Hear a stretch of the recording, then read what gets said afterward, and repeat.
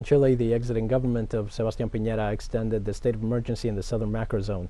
The Chilean Senate extended for 15 days the state of emergency that has been enforced in the southern macrozone since last October. This new deployment of militarization will be extended until the 26th of this month. The measure affects Mapuche territories in the provinces of Biobío, Arauco, Cautín, and Malleco, and for this reason the Mapuche community has denounced police harassment and repression on several occasions. The measure comes into force during the first 15 days of the government of President-elect Gabriel Boric, who will have the power to annul it. Interior Minister Rodrigo Delgado said that this is the last declaration under Sebastián Piñera's government, and it will be up to Boric and the future Undersecretary of the Interior to decide whether to maintain the condition.